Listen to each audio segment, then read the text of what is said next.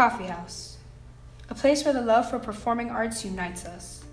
A place to laugh, a place to cry, a place for friendship, passion, creativity, inspiration, new talent, safety. A place where students can be themselves, a place where you aren't judged, a place where you don't have to hide, a place where someone is by your side, family. A place where we are in harmony, a place that ignites, where we begin our journey. This is your coffee house.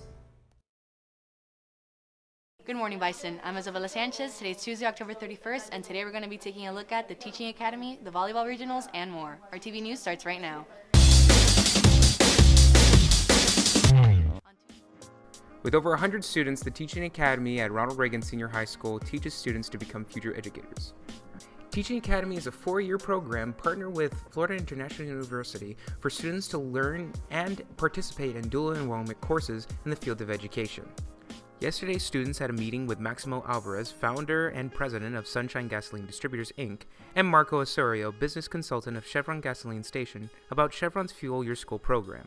This program, founded by Alvarez, helps make a difference in communities like ours by helping fund materials and supplies for local public schools.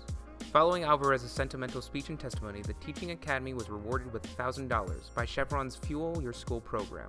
The program also donated to the school another $1,000.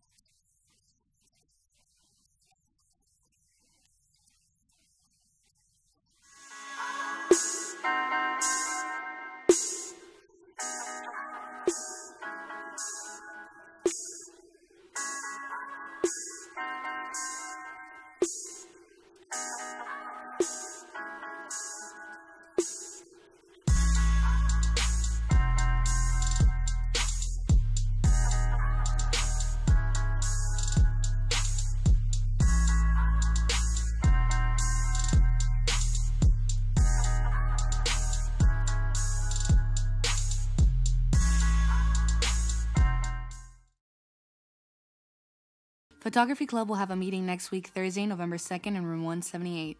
The $15 club fee will be collected. Don't forget to bring your artwork to the National Art Honor Society meeting on November 3rd. Remember to buy your yearbook for $60 in the Media Center. There will be an FBLA meeting after school Thursday in room 101. And don't forget that today is the beginning of the second 9 weeks. Thank you for watching, and remember to follow us on Instagram at RTV News and tune in every week for your dose of RTV News.